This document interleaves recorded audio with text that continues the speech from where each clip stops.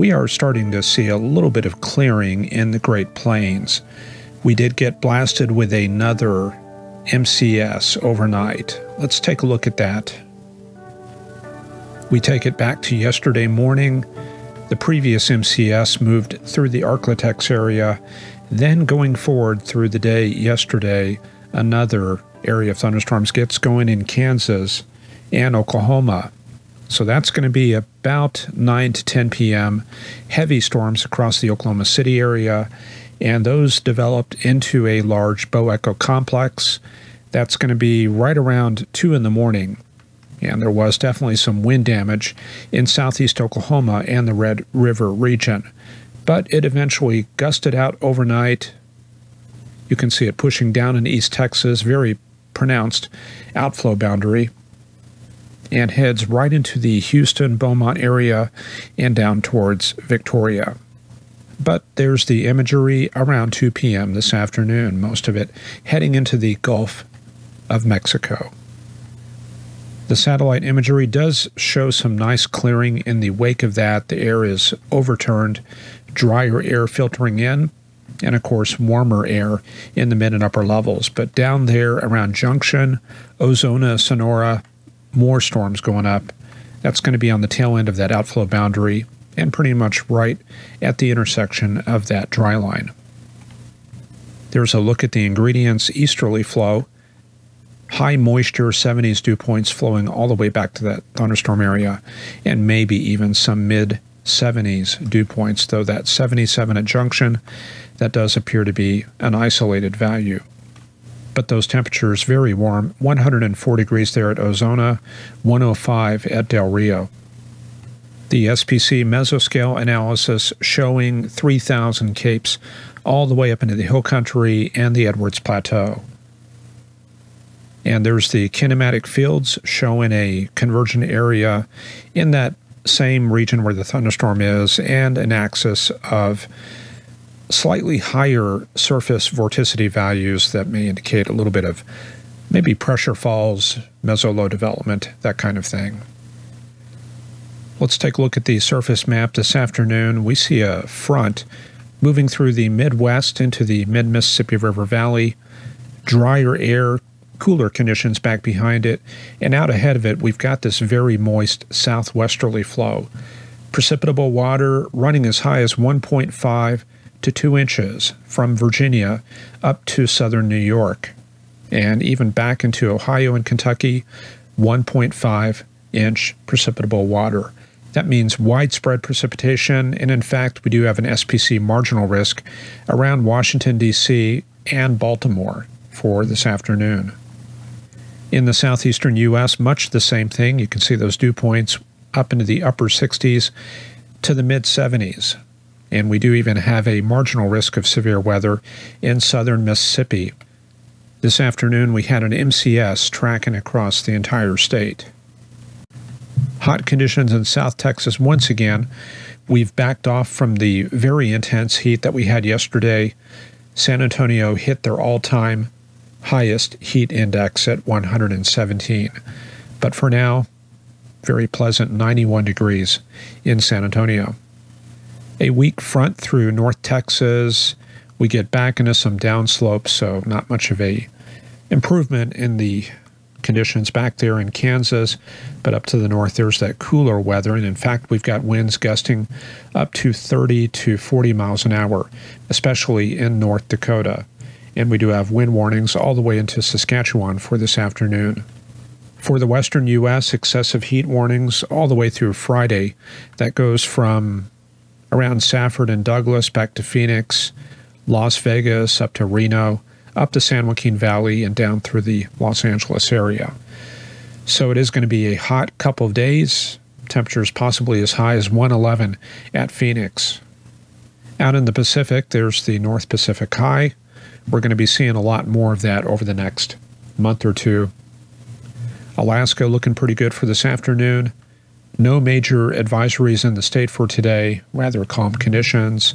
A little bit of downslope flow around Fort Greely for tonight, but that is about it. Northern Canada under the influence of this Arctic Ocean high-pressure system pushing a little bit of cold air down into Nunavut, and that is filtering down into the Canadian prairies. And out in eastern Canada, this is pretty significant. They have heat warnings all through the James Bay area. 90 degrees at Moosonee with a 61-degree dew point and a 66-degree dew point further to the northwest. 86 almost to Fort Severn. But fortunately, it doesn't go too far north. We pick up that warm front and a northeasterly flow. Much cooler conditions coming off of Hudson Bay. And then we go up to 700 millibars. This is about 10,000 feet up. This is somewhat significant for Texas because this reflects the extent of the capping. Now, the capping is somewhat dependent on elevation, but for a specific location like Dallas or Houston, you can follow that from day to day to figure out what the cap is doing. And we do see that the 12 Celsius line is right through here, and that demarcates the western extent of some of that strong convection, maybe 12 to 12.5, right in there. So we can check that out for tomorrow. And if we're expecting any convection, that'll give us an idea of where the western periphery might be. So this is going to be for tomorrow afternoon.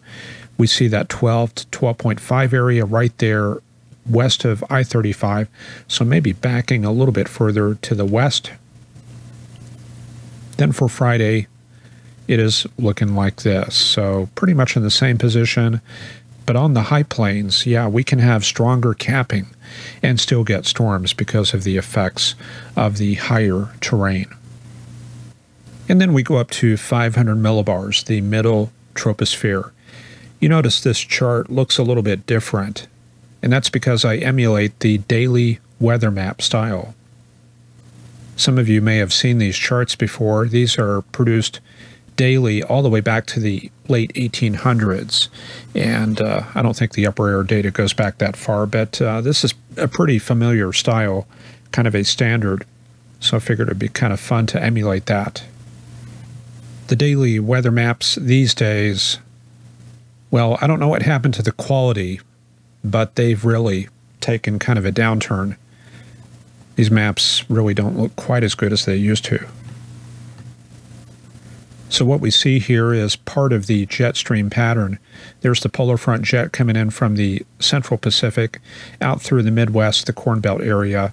Then we get into this high amplitude, kind of a blocky pattern in eastern Canada. And that's going to kind of keep the pattern a little bit locked up. And we see this broad troughing out there in the Pacific and the appearance of ridging in the southwestern U.S. That's associated with the onset of that heat wave in the southwestern states. And there's the actual jet stream level, 250 millibars, about 34,000 feet, showing that polar front jet coming into British Columbia down into the Dakotas and rounding that very sharp ridge across Quebec and Hudson Bay. And that's where that 90-degree weather is, right there around James Bay. The subtropical jet has dipped down to the south, almost off the map, and you can see the reduced flow across Texas, Arkansas. That's partly the reason we've seen a decline in some of that really severe weather from 2 weeks ago. And a very important feature during the summertime, the position of the subtropical high. We don't always see a closed high in the U.S., but today, yes, we've definitely got one. There's that anticyclonic flow across the Four Corners and northern Arizona. So that's going to be the location of the subtropical high, and you can watch that from day to day to get an idea where the heat wave is going to be positioned. So we can just go on up into Thursday. It appears to be centered in northern New Mexico. So we do expect some hot temperatures in that part of the country into the panhandles. And then for Friday, well, where did it go? Looks like it vanished, and it's replaced by this troughing in the West Coast area, more troughing out in the Pacific. This is significant because we're going to take a look at that Hovmoller diagram in a second. Let's see, ridging across Texas, so some hot weather for Friday continuing, and then maybe backing off a little bit for Saturday and Sunday as we break down that ridge and get some of that troughing into the southwestern states. There's the Hovmoller diagram for 500 millibar heights, looking at April and May and part of June. So going down the diagram, that gets into more recent dates, and the x-axis, what is that? That's going to be longitude. So this is going to be the Pacific, this is going to be the Atlantic. And in fact, yeah, there you go. That shows you where everything is. So the U.S. located right in here. And what do we see on this diagram? Well, the yellows, those are going to correspond to upper ridges, warm weather, fair skies, and the greenish colors and the blues, those are going to be upper level troughs. So we do see some retrogression of this ridge from the west coast into the Pacific, a little bit of troughing starting to show right there. And it looks like a little bit of troughing going down roughly along this line into the central U.S., the western U.S. That's going to correspond to maybe the change in weather in the western U.S. this weekend. There's those below normal heights and maybe a little bit of ridging built into the central U.S. in about a week. So this kind of gives us an idea maybe where the long waves are going to be positioned. The short waves, that's this stuff right here that tracks this way. Those are very progressive, moving from west to east, maybe 20 to 30 knots.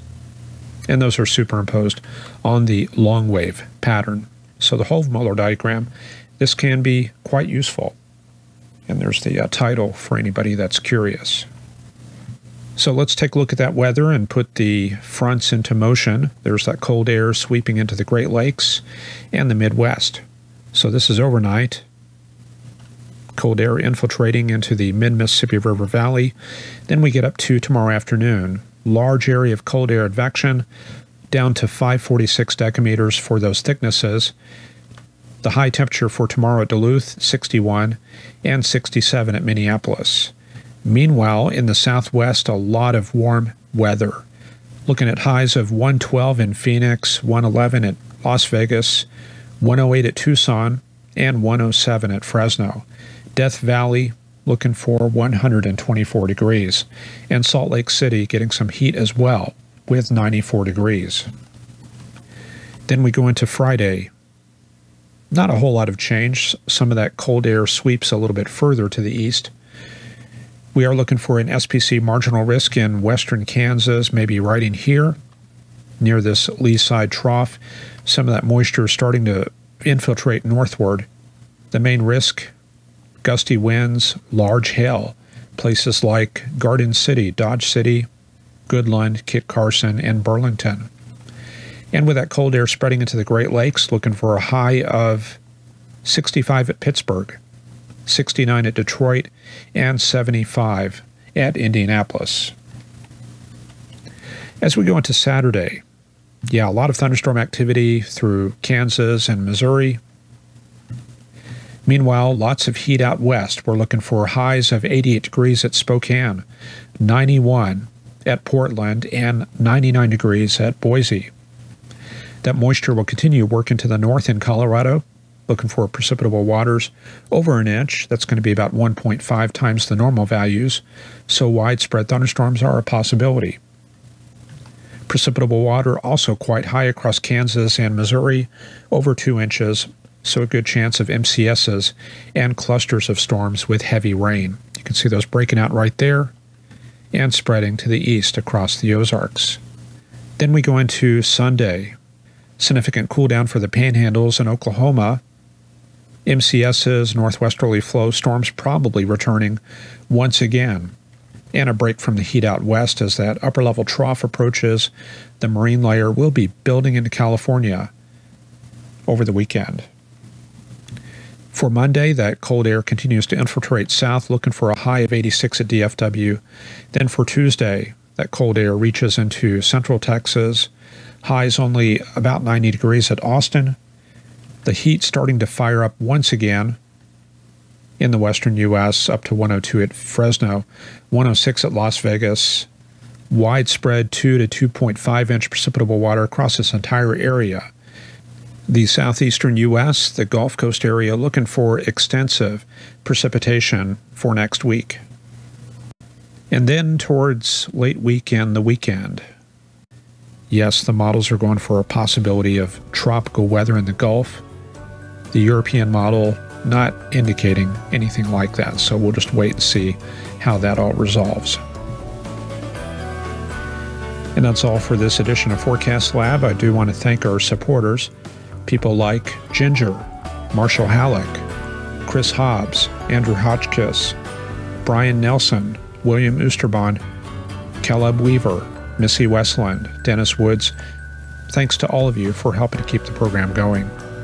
All right, we'll see you back here for another edition on Friday. Hard to believe it's just 2 days away. Have a great Wednesday night, and we'll see you soon. Bye-bye.